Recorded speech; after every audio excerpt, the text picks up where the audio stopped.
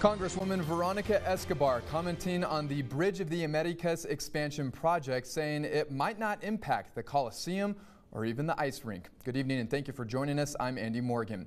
KTSM 9 News reporter Shelby Kapp joins us live from the El Paso County Coliseum. And Shelby, we heard the concerns of people who use those facilities often.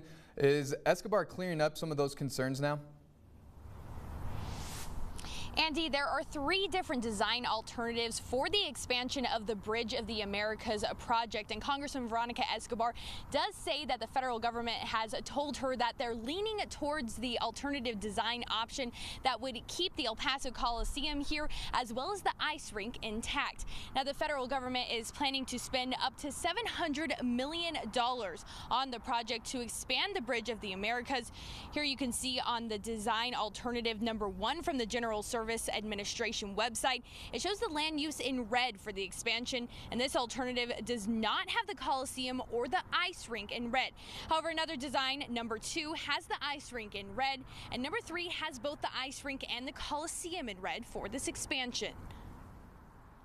While nothing is off the table, in my latest conversation with GSA, they have told me that the current preferred alternative is the design that actually leaves the Coliseum intact and also leaves the ice rink intact.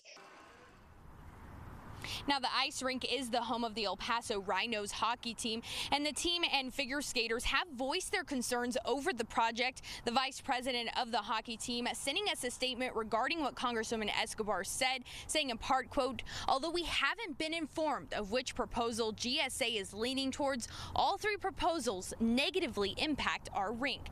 Now, Congresswoman Veronica Escobar did say that none of those designs would impact any of the neighborhoods or private property in this area, just the county and government facilities. Andy, back to you.